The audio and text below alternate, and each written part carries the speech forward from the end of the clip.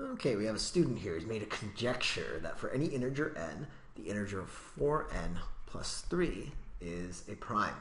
So which of the following values of n could be used to disprove this conjecture? So we just go through here and just kind of plug and chug. A is n is 1. 4 plus 3 is 7. 7 is a prime number, so this could not be used to disprove that 4n plus 3 is a prime. Let's plug in b, which is 3. 3 times 4 is 12 plus 3 is 15. Hey, wait a second, 15 is not a prime. B could definitely be used to disprove that 4n plus 3 is a prime. Next, we plug in 4 and we get 16 plus 3, which is 19. 19 is a prime, so we get rid of C.